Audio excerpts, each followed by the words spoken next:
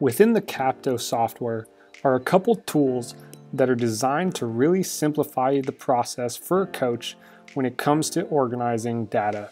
So for this player, if we click on the bottom right-hand corner, we're going to get all the strokes that have been collected for this given player. So we have 28 strokes. Now over time, this is only going to grow to maybe 100 plus strokes. So it's really going to be complicated and challenging to find the data that I'm looking for, especially if I'm trying to find something specific. Maybe I'm trying to run a comparison from, say, their first lesson, so their assessment, to maybe their 5th lesson, something like that. So in the top left corner, if I click on the tree here, it's going to show you what they call sessions. So I have created for this player only one session. I've captured 28 putts in total, but I also captured 6 putts in a session called left-hand low versus right-hand.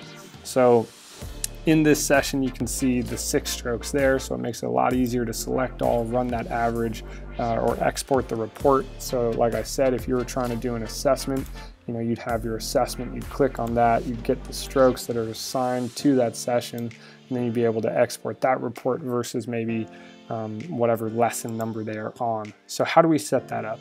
Well, in the bottom left-hand corner here, if I click on the stroke session, I'll click the plus button, and now I just enter the text for whatever I want that session to be called. So if you want it to be called, a date, you can put the date to it. So that would be lesson number, or you can title it something. For this example, we're just going to call it assessment. I'll hit save. So that session is active. Now to end the session, I can either click on this and go end current session, or I could simply close out of the app and it will save that session and all the strokes associated to it. And then I would go back in and assessment would show up here. Now, because I didn't hit any putts, we're not going to see that appear. So there you have it, a very simple way to organize your data within the Capto putting software by using stroke sessions.